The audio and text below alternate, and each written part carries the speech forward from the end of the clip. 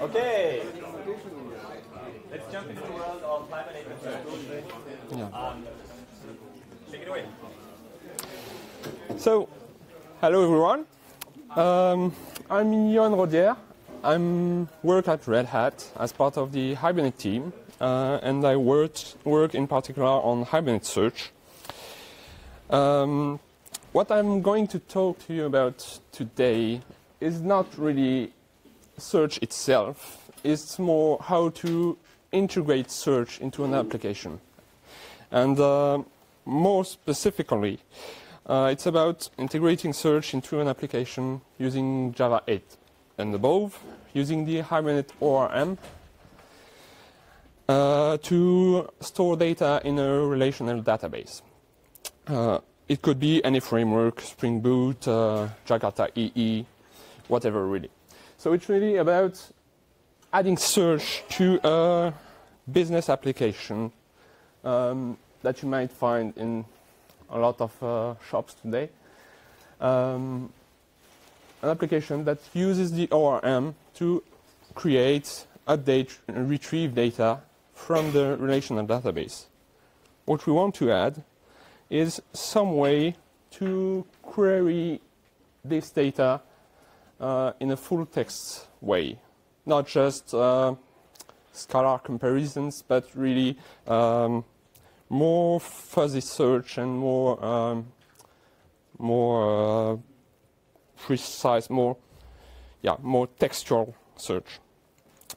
So one way to do that when your data is in your database would be to use Elasticsearch just next to your database. But then you have a problem. You would need to store your data both in the database and Elasticsearch. Every time you write to the database, you will need to write to Elasticsearch too. So ideally, you would like some kind of automatic synchronization, some tool that would allow you to not really care about synchronizing the two sources of truth, but really have it done behind the scenes. The question then becomes how to trigger the synchronization and how to map the relational world to the document world. In the relational world, you may have data which is spread out over several tables, whereas in the document world, you would want to have as much as possible in a single document to minimize the need to do joins, and ideally to not do joins at all. The solution then, the one I'm proposing, is Hibernate Search, which is a library which integrates into Hibernate ORM. So it's two dependencies. If you want to map ORM entities to Elasticsearch, you have to add a mapper which turns Hibernate ORM entities into documents, and the backend which will index those documents and allow you to query the Elasticsearch cluster. The configuration first. The configuration option, the properties, will have to go wherever you would configure Hibernate ORM. It could be a persistent.xml, Hibernate.properties, or if you're familiar with Spring, it could be in the application.yml or application.properties. Wherever you push settings to Hibernate ORM, you can push settings to Hibernate Search. So in Search first, you'll define a backend. You'll give it a name.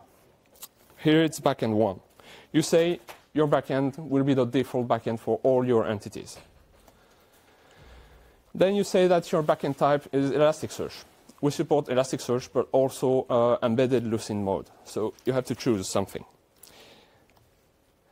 Then, of course, you have to tell us where to find your Elasticsearch cluster, and optionally, if you have authentication enabled, how to authenticate.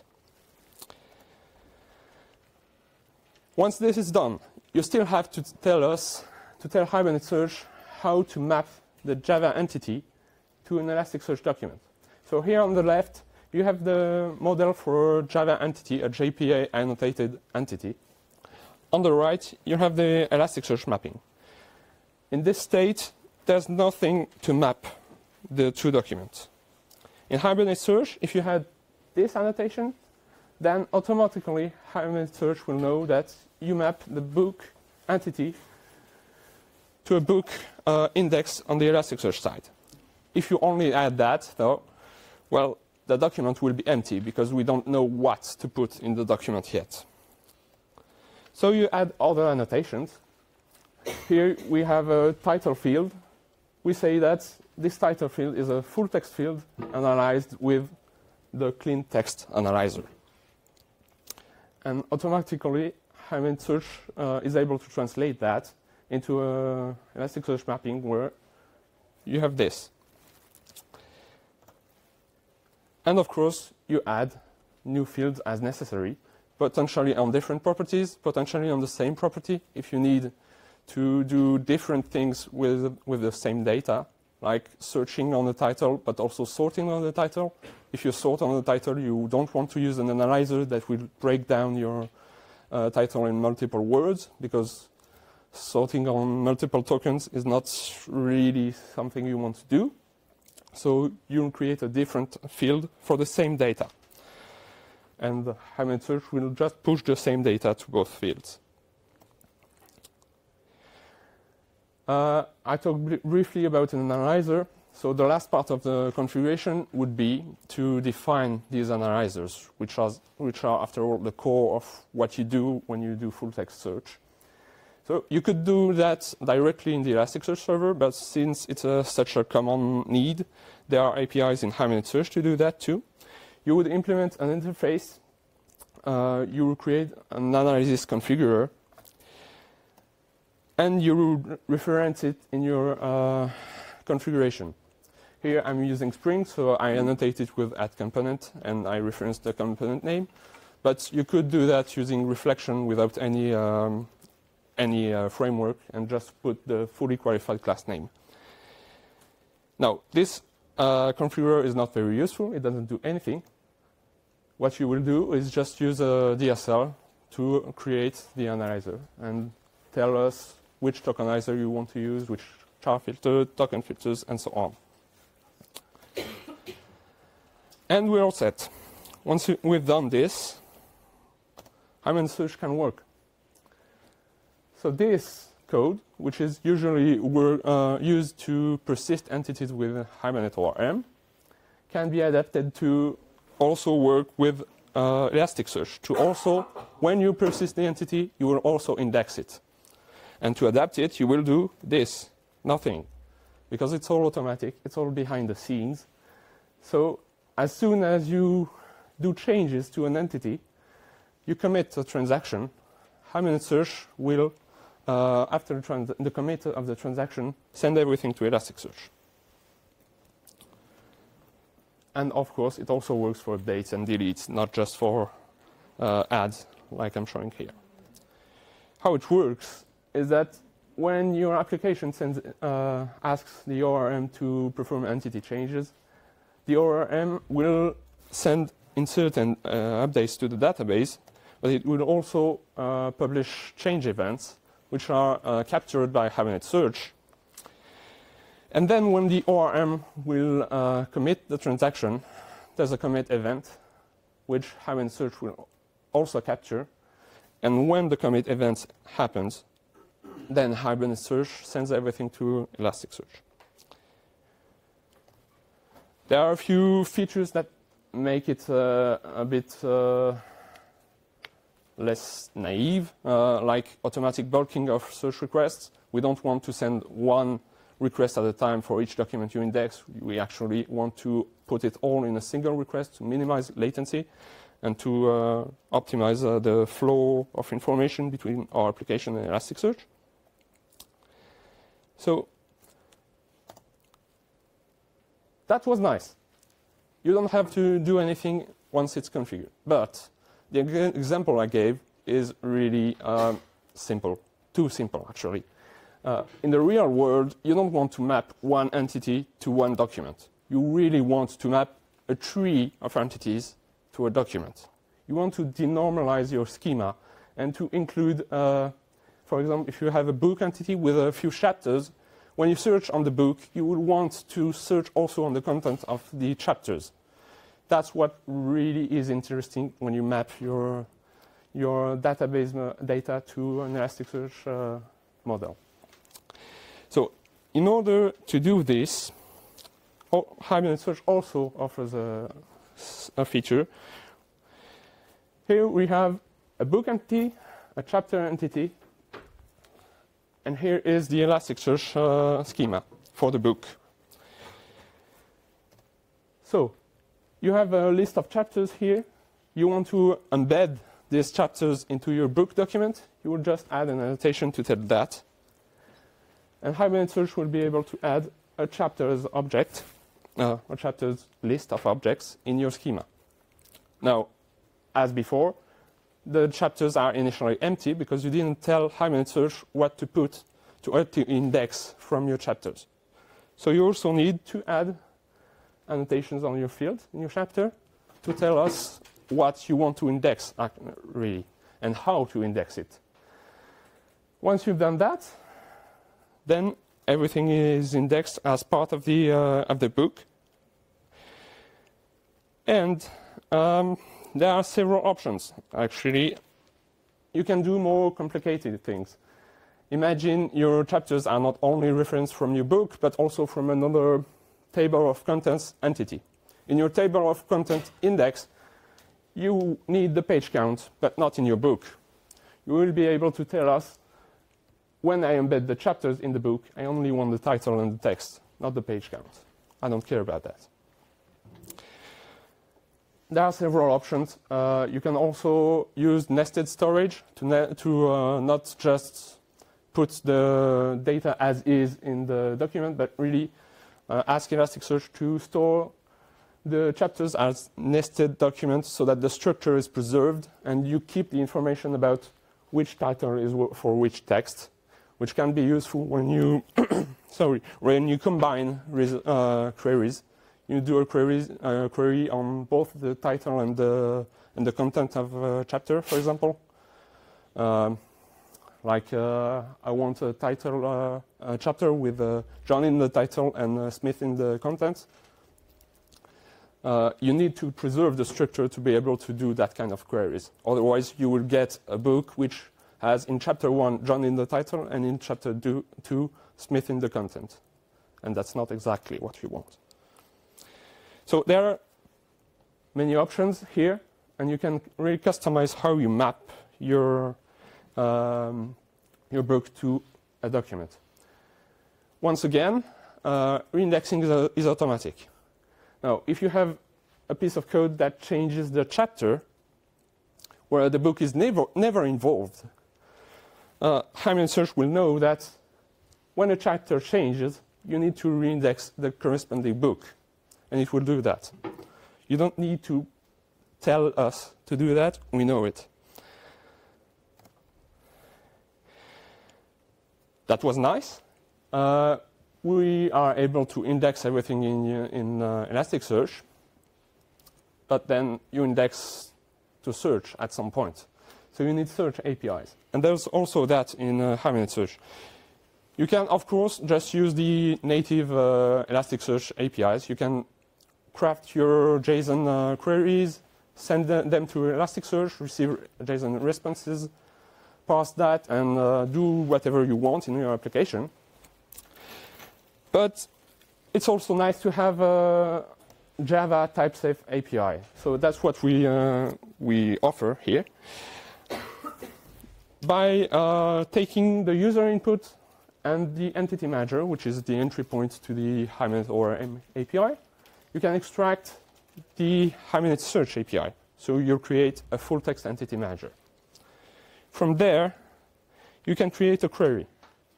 You will say, I want to search on the book class, and I want to create a search query. Then you'll say, I want the results as entities, and that's where it gets interesting. You'll give a predicate or multiple predicates, saying you want the title of the book to match the user input, and you build your query. And then, when you execute your query, you will receive books, which are managed entities. Entities that are bound to the database. But you made the search in Elasticsearch. So you exploited Elasticsearch for the search capabilities, but as to data and to retrieving data, it all comes from the database. And as such, you can exploit some, you can benefit from some features from Hibernate ORM, like lazy loading. In your book, maybe not everything was loaded right away, but if at some point later in your code you access a getter of your book, the data can be loaded lazily as needed. And you could also use the book to go make some changes and persist it, but that's not usually what you need here. So how it works is whenever Hibernate Search sends the query to Elasticsearch, it retrieves the hits, it retrieves the IDs of each document, and then it will ask ORM to retrieve the managed entities corresponding to these hits, and just return that to the user. Now, you may not want that. You may just want the data from Elasticsearch, and that's fine too. You can do projections, what is called projections, which is basically retrieving the data from Elasticsearch instead of the database. And you can do, there are lots of other features. You can do sorts. Each time you need to tell us in your mapping what you want to do with each field. And then you'll be able, when you perform a query, to create a projection. Using a DSL, you describe your projection. I want to project on the title field, and I expect it as a string.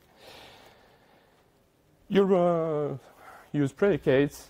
You can define a sort too on the category field, and then by score when the category is the same for two documents. You build your query, and you retrieve the results as strings, since you mentioned you wanted the title as a string. There are many other features.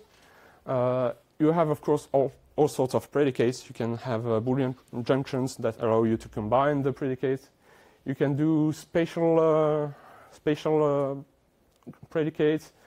You can do more complex projections where you will project on multiple fields and combine them in a single bean that you will retrieve from your query. For example, if you want both the title and the score of the document, you can do that. You put them in a pair and you just retrieve that from your query. So there are a few features like that which are made to make your life simple. Do we have? Yeah, we do have a bit of time. Cool. So a few details about the Elasticsearch integration. The schema I mentioned, Hibernate Search can push it automatically to Elasticsearch for you. There are several strategies to manage the what is called the index lifecycle. You could do nothing. You tell Hibernate Search, I want to manage the schema myself. I know what I'm doing. I'm putting lots of particular settings in the schema, and I don't want Hibernate Search to mess with that. That's possible. You can tell Hibernate Search to create it, and if it already exists, just do nothing. You can tell Hibernate Search to expect it to exist and to validate it if it matches the configuration you have in your application. You can tell it to update automatically the schema, which is a bit more dangerous because updates can fail. Of course, if your mapping changed in a way that data needs to be reindexed, this kind of strategy will fail. But still, it's useful in development environments. These ones are also useful for tests mainly. You can tell Hibernate Search to just drop the current index, create a new one, and drop it when it shuts down. And of course, I talked about on-the-fly indexing whenever you persist your entities, but you might have an application with data already in the database, and you want to index all of it so that everything is available in Elasticsearch. You can do that with what is called the mass indexer, where you just tell us what entity to reindex, and you tell it to do its work. Obviously, it's a heavy process. It will take some time, so you will need to tune it if you want it to perform well.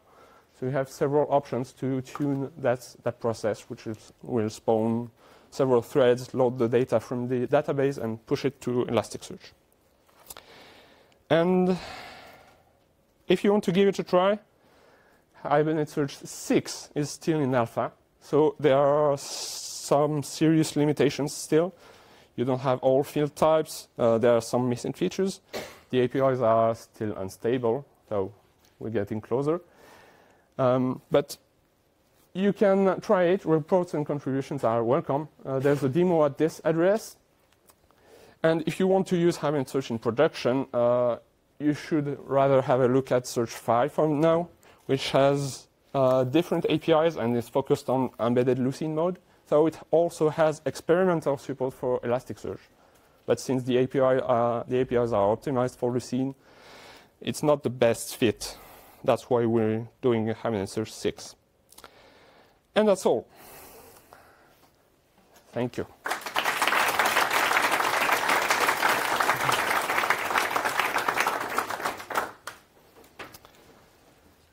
Yep. Very nice work. So how would you deal with a very update heavy database? Because Elasticsearch is not really fit to do a lot of updating. You usually would drop the index and reindex it. And how would you keep your search alive then in the meantime? So that's a problem we don't tackle. The question was, how do you deal with a update-intensive application where usually you would drop the index and reindex everything? Hot updates are not something we support right now, but we know we have to update it. We're thinking about solutions, but in order to do that, we first need to implement some sort of synchronization between our nodes, our Hibernate Search nodes. Currently, we don't synchronize between the nodes, and we'll need to add some sort of communication. We plan to do that, but that will probably be for 6.1, something like that. Yep. The projection, if you want to ask for a projection, is it the default, or do you have explicitly asked for the Elasticsearch document by asking for the projection? Or is the projection a Java object? So the question is the projection an Elasticsearch document or a Java object? It's a Java object. It's type safe. Actually, Hibernate Search does all the work to convert the data. Like if you have a local date field, it's sent to Elasticsearch as JSON, and it's also received as JSON. It will be a string in the document. We will convert it back to a local date and give that to you. So is it also possible to postpone having the entity behind the JSON document? So what you retrieve is a JSON document, you use it in your interface, and you only go for the entity the moment you need it. So can you use your JSON document to retrieve the entity later? Sorry, you want to? So if you ask for You is who? If the application asks for Elasticsearch document, Yeah. you get it from the API, and can you use these documents to go after an entity later? So ask for. There's the question. Is there a reference to have the? Yes. So the question is, if the application retrieves the Elasticsearch documents, is Hibernate Search able to use these documents later to retrieve the entities? Yes. Right. You can there's the information inside the document, yes. There's enough information to retrieve the entity. We actually have a specific projection for that, which is called a reference projection. You can just retrieve an object that represents your entity. And it's basically just the class and the ID. And then you can just use the Hibernate ORM multi-load operation to retrieve the entities. I'm afraid we're out of time, but I'm sure you can ask like in person afterwards. Yeah. I want to. 5 minutes to switch. Okay. Thanks again. Thank you, everyone.